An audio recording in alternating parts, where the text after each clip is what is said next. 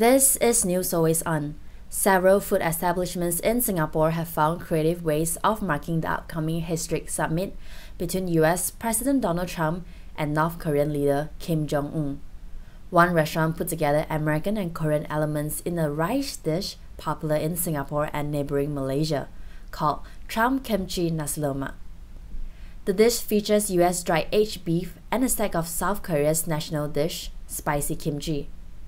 The eatery also uses basmati rice, a healthier alternative which is cooked in chicken stock. There's a lot of meaning behind this creation, not just a gimmick.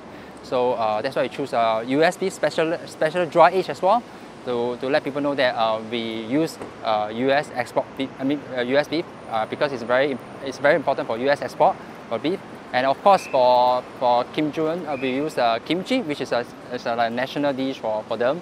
And yeah, this whole thing comes together with our rice and balancing the whole taste. Meanwhile, a Mexican restaurant came up with the idea of specialty tacos to celebrate the historic meeting with the tagline, "Make tacos great again." El Gringo is a cheeseburger taco, while El Hombre Cohet is made out of Korean fried chicken.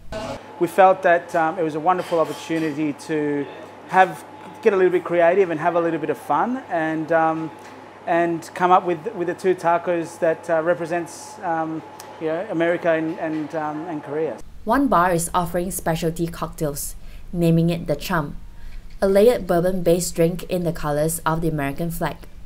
The Kim is deep red and shaken with soju, a vodka-like alcohol loved in both North Korea and South Korea. Customers can also play a drinking game with red and blue shots, representing the two countries.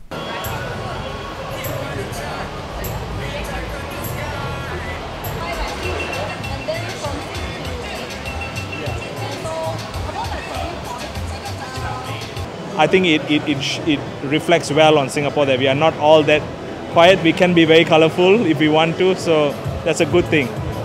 On a more serious note, the Singapore Mint, which has been documenting history through coins and medallions, recently unveiled commemorative medallions for the upcoming summit.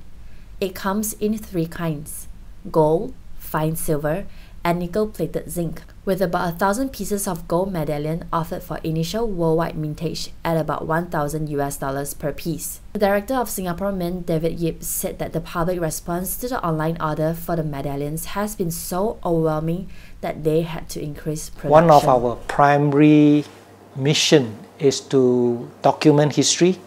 We want to provide some form of time capsule to capture that moment in time that is critical and important to the rest of the world. Now, if this is a successful peace talk, it will go down in history. And we want to play the part to basically document that through a medal. For more news updates, subscribe to our channel.